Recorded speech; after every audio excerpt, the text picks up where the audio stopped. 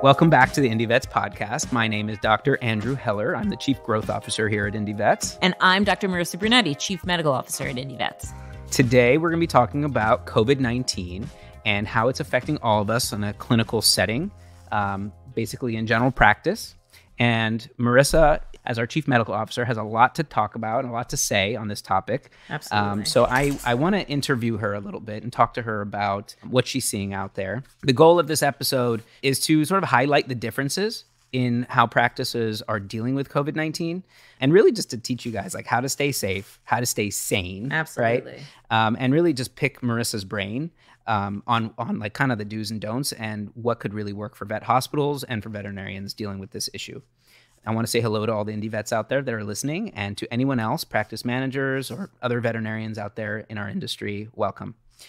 So we're going to get started. Marisa, I want to start off by asking you to briefly describe how COVID-19 has affected the practice of vet medicine, just in general. Absolutely.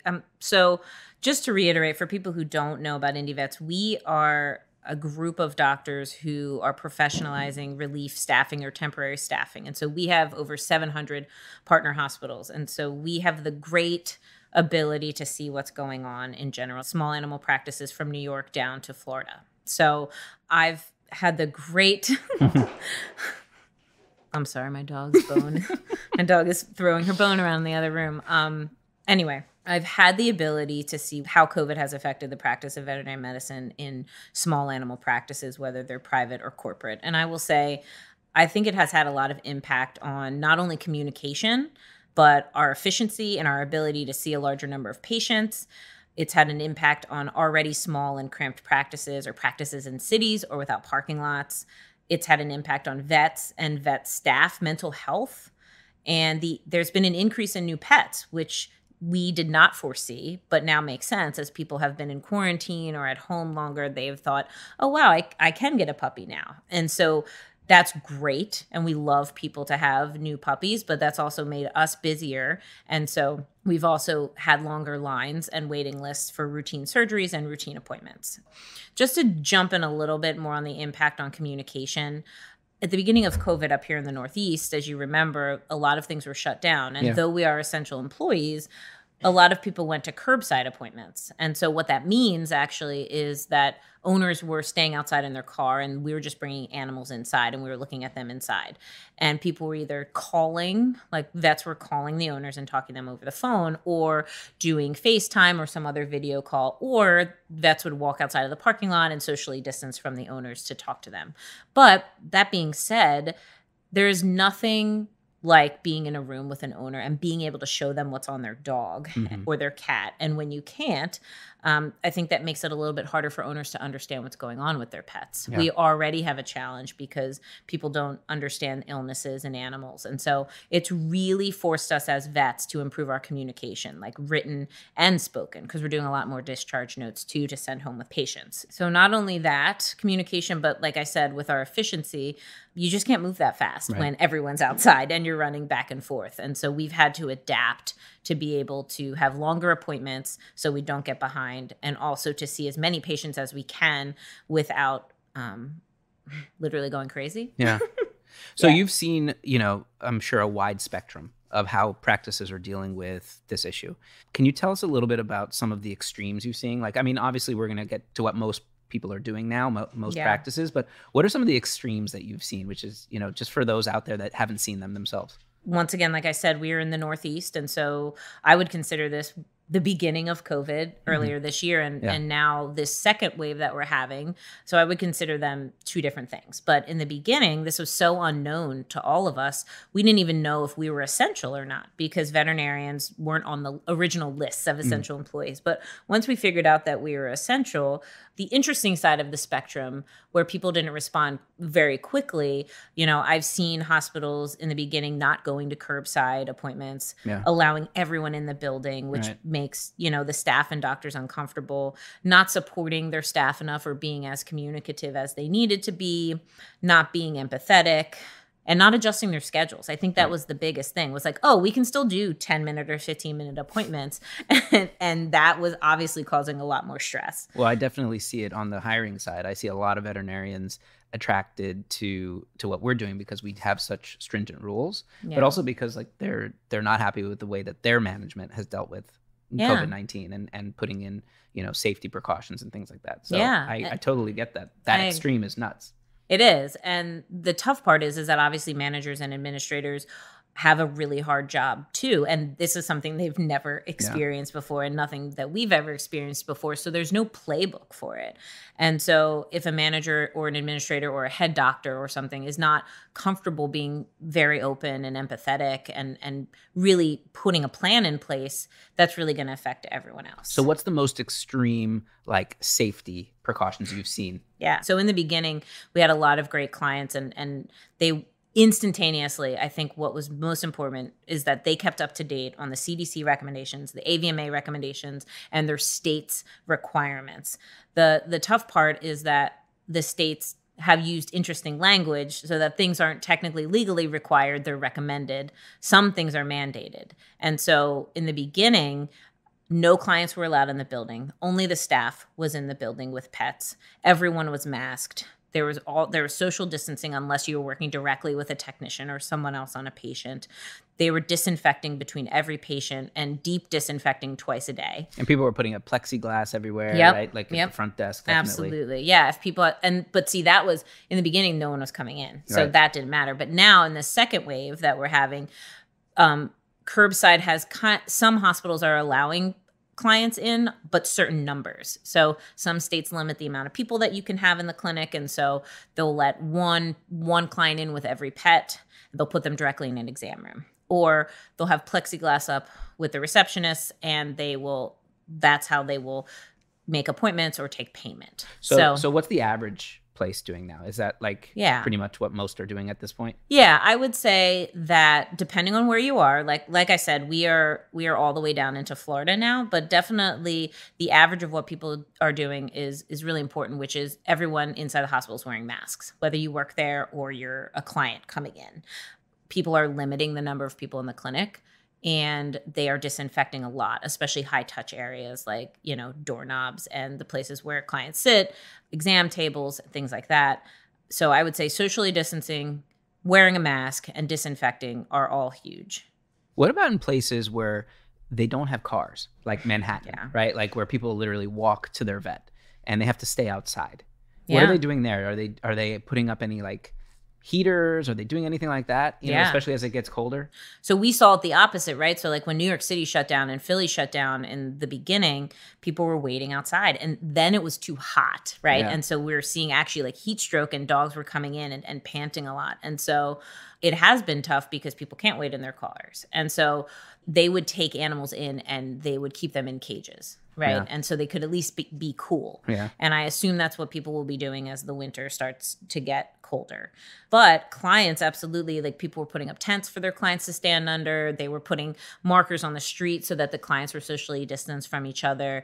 They were putting up little alcoves or like plexiglass inside their lobby. So like clients could walk into there. So absolutely. I mean, that's been a huge deal because clients were already upset when they have to come to the vet, right? Their animal is sick. So throw in there that A, they can't be in there with them, and B, they have to stand outside in either like the freezing cold or the sweltering heat. And that's not good for their mental well-being either. So I think the stresses, you don't think about these extra stresses that clients are having because of this. Yeah.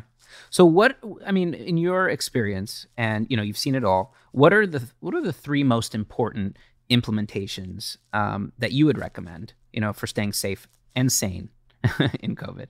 Can it be more than 3? Sure. Okay. So I think the number one thing that I cannot stress enough, and it seems redundant, but I have seen people not have it. It's have a plan and protocol in place. I've even been surprised when certain corporations don't have a very specific plan put in place, whether they do or they're not communicating it or their hospitals aren't aware of it. I cannot stress enough that it needs to be written down. The hospital needs to talk about it a lot. The staff needs to know what's going on. And the clients should even know what's going on. That's number one. Yeah. And that has to be based on the corporation, or if it's not a corporation, it has to be they all should be based on CDC guidelines and the state guidelines as well. So that's number one. Number two, I cannot stress enough about communication because I'm really big on efficiency. You can't be efficient without everyone communicating. So I recommend morning and evening huddles for the team or rounds. And that's when you're going to talk about who's doing what during the day. Don't huddle too closely, though, right? Of course. Good point. Yes. A socially distanced huddle Yes. with everyone wearing masks with the staff, I think is very important to discuss who's doing what during the day, because my third important thing is assigning specific jobs and sticking with them. And that could be, a runner that runs back and forth to the hospital, one tech who stays in the back and just does diagnostics. My dog is in love with Andrew. She won't leave me alone. I'm like trying to get her to sit here, and she's like, no, I have to touch you and I'll push you down. Look at this. Look, Louie, no, get up, no, go, stay. Okay. Fourth, I know you said 3, but fourth I think is really important, that if your staff is minimal due to sickness or something else with COVID exposure or something else, please adjust the schedule for this reason. Let your doctors have a little bit more time. Let your staff have a little bit more time because they're going to need it. Yeah. And then lastly, I think something. So just to go on that one, Yeah. would you say like even leave like maybe a 20-minute space for like catch up because things get, we always do that anyway, right? Like in non-COVID-19 times, right? Mm-hmm. But maybe now is even more important. Right? Yeah. I absolutely agree. And even if your appointments for that day are 40 minutes instead of 30 minutes, like you have to think about your staff's burnout for one crazy day. A staff member can be affected for a very long time, and that can really affect how they work and if they even want to come back to work. And then lastly, we say it all the time, but it's actually getting harder to do now that we're all masked up. Mm-hmm. But please remember to drink water when you're working, stay hydrated for multiple reasons, and eat food. No one wants to be hangry, especially when you're running around like crazy. So those would be my 5 implementations that I think are important. That's all really good advice. As a company, we at IndeVets have our own protocols, right? So, what are the minimum standards, the minimum requirements that practices that work with us have to adhere to? All of our partner hospitals are made aware of our minimum requirements, and all of our doctors are made aware of them. They're also on our COVID-19 resource page on our website, so anyone can read them. But obviously things have adapted since the beginning. In the beginning, everything was much more detailed, but then things started changing at different rates in different states. And so different states had different mandates. And so what it comes down to is our minimum protocols that we require our hospitals to follow and our own IndeVets to follow is that everyone needs to wear a mask when they're within 6 feet of an IndeVet. Our doctors need the ability to socially distance from an employee unless working directly with an animal. And the partner hospital must notify us if they have a positive employee, because we have very strict protocols for if our doctors are exposed, and rightfully so, because what I think is important to note is that our doctors work in many different hospitals. Yeah. And they need to know. Yeah, they have a higher risk, and they need to know when they're exposed, because we want our partner hospitals to be safe and our doctors to be safe. Right. I mean, you sort of alluded to this before, but do you think that this is contributing to a higher state of burnout? I mean, I wrote a blog piece on this, so I'm sort of setting it up for you. But yeah, why do you think that is? Yeah, you definitely did write a blog post about it, and if anyone hasn't read it, you should go to our website. I have my perspective on this, but I'm interested in yours, Marisa. Well, we all know that vets suffer burnout on a normal basis, right, with things that we deal with: compassion fatigue, crazy schedules, hard times with owners. But absolutely, this adds a completely different measure. One, it's our conversations with owners are longer. And so our time is much more limited. We're also trying to keep ourselves safe. And so we're worried about our exposure as well as exposing our families. And so anything where you bring our own health into it is going to make us even more stressed out. And we're trying to provide as best care that we can. Well, I've actually done a few shifts in COVID, believe it or not. And I do remember, like, it was warmer when I was doing it. It's now cold. That gives you an idea of when my last shift was. But when I had to go out and see the owner, I didn't like the whole phone thing. Same. I just felt like it it was so disconnected. Yeah. Right? And it's hard to go over estimates, right? Like it's hard to show people. Right. And you know, I'm used to connecting with people like, you know, visually. You know, I want to see their reaction when I tell them what's going on. Or if I do give them good news, I want to make sure that they understand that, you know. So I would go out to the car, and then if they say, well, I want to go ahead and do the next test or whatever it was, whatever diagnostic, then I went back inside. I did that. Then I had to go back out and talk to them. And, you know, eventually that gets tiresome. It definitely slows you down. And, you know, then you have to start deciding things, right? Making these decisions without going out there. And then you get this decision fatigue as well, which can certainly Great point. just be tiresome, right? And that definitely leads to burnout. So that was my 2 cents. I think exhausting is a really good word. Yeah. You know, we're finding that our doctors, they're busy too, right? Like I said, there's more pets. People are home with their pets more, so they're noticing like, oh my God, has he always had that bump on him? Right. And so they're bringing in their pets more. And so not only are we, you're right, having decision fatigue and it taking longer to do everything, then we actually are seeing more pets and trying to fit them in. Right. So I do think, you know, there's lots of generic things that people say to avoid burnout, and I really don't like all the generic things, right? Like we all know we need more sleep, and we all know we need to eat right. Yeah. We all know we should meditate, but oh my goodness, like I can meditate for like a good 20 seconds. I'm just going to be honest. So a couple things that I've found to be helpful is commiserating with other vets. Right. I mean, like, let's just like literally, we're going to start having just open Teams meetings where like people just come to bitch if they want to. Like I also, non-IndeVet related, have 3 best friends from vet school that are all vets in general practice or specialty practice. And we make Zoom meetings to talk about work and just bitch about it, you know, about how hard it is to be a veterinarian. And I think that that's really important. And you don't even have to have an agenda. You can literally just trade terrible euthanasia stories, which I was doing the other day with a couple of vets. So that's number 1. Number 2. I think just knowing other people are in the same boat as you always makes you feel better, right? When you feel like you're the only one out there with this issue, you can feel lonely, especially in today's time when we really are lonely. So, you know, getting together with people, like you said, I think doing video chatting and just talking to people more, calling people.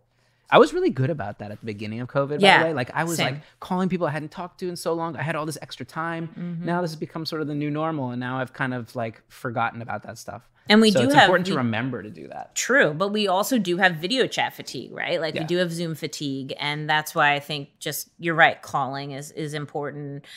Even texting, like a text chain with a group of vets is important too. So commiserating with other vets, obviously you really only have one choice, and that's to hang out with the people that you live with pretty much. But doing something different, you know, like I walk my dog so much. And that's not something I, you know, was able to do that much before. And I encourage my brother to go on walks with me or hikes with me. Something that, and you know, can make phone calls too. Call your friends. I do call all your friends while you're walking, which goes to my 3rd thing, which is, like I said, drink water and move around. And I remember in the beginning of COVID, I was so, I mean, Andrew, you can tell people how upset I was when my gym closed. Oh, yeah. Like, did I get so depressed? You were in withdrawal. I was. I'm still kind of in withdrawal. And so we've had to adapt to that. But even if you just go out and walk your dog for 3 miles a day or 1 mile a day, even, like you're getting up and you're moving around. Well, I was going to ask you, like, are any of these things that you're talking about, like, good to keep even when we don't have the pandemic? And of course, it sounds to me like yes. You know, I think all these things. I think that, you know, like I said, I'm always the optimist. If you people out there don't know me very well, but I'm always the optimist. And I was going to ask you, like, do you see any silver linings to this whole thing? And I think that's definitely one of them, right? Like, I think, you know, developing different coping mechanisms is a really good outcome of this. If you do develop them, I think one thing that I forgot to add about avoiding burnout is seriously talk to a therapist virtually. There's lots of apps now that you can talk to a therapist if you don't have your own personal one, or a counselor. Like, these things are important and easy to do now because it's virtual. And so you don't have to go to an office and sit in a waiting room or anything like that. It's very easy. And we really encourage that and are open about our own therapy that we've been to and through and still are in. And so I think all those things can and should be carried over into, quote, whatever life comes after COVID-19. But in the veterinary world, I think there's a lot of great things that will come out of this if we allow it to. And a couple of them are disinfection protocols. Like, we realize how much we don't clean in veterinary medicine. And so hopefully we'll keep the disinfection protocols and the important good changes to the practice efficiency and the flow. And I hope we retain high levels of empathy for our fellow workers. I mean, we all care about animals, but the empathy that we feel for our fellow workers during this time, I think, is really important. And I think if we let it, this is going to make us better veterinarians, right? Think about when a client is now in a room with you. Yeah. How much easier is that going to be, right? It's almost like we took for granted that whole aspect, that whole relationship between the vet and the client. You know, I remember hearing at the beginning of COVID, people would be like, oh, this is so great, like curbside, I never have to see clients again. This is how vet medicine should be. And now I think we're hearing the opposite. Like we miss the client being in the room. Yeah. I think that's really important, and it's something to remember in the future when when they are back frustrated. And they're frustrated with these people. Exactly. Yeah, but I think, our communication is going to be improved. Our camaraderie is going to be improved. Our flow through the hospital, our disinfection procedures are definitely going to be improved. So I think if we allow this, some really good things can come out of this transition and these adaptations that we've had to make for COVID. Yeah. This is bringing us back to kind of like square one. And I think we're going to be able to this is like the real great reset, right? This has made us all even more grateful for the team that we have and these relationships that we have that have carried through this pandemic. So thanks, Andrew. Thank you, Marisa. It was a pleasure. It's always a pleasure. And I was going to say also, there's a lot to talk about when it comes to COVID-19, and hopefully it's coming to an end soon. But if not, we'll be having more of these podcasts. And please visit our COVID-19 resource page. You can link to it from our website. Yes, and I definitely want to talk a little bit about, on another podcast, the survey that you put out to our own doctors about how they've been affected and some of the things that you learned from that. I think you incorporated some of it here today, but I think there's a lot more to it that I'd love to delve into. Absolutely. And we have a lot of good plans for 2021 that are even making it much better to focus on mental well-being. So would love to talk about that at a later time. Great. Well, thanks for joining us today. And remember to subscribe. Thanks, everyone.